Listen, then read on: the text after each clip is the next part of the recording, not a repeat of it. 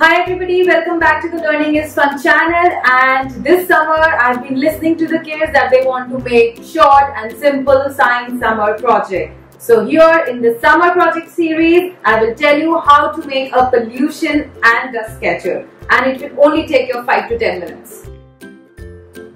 We can only see some kinds of pollutant in the air. So kids, please remember that only visible and big particles of your airborne debris will be caught by your pollution catcher.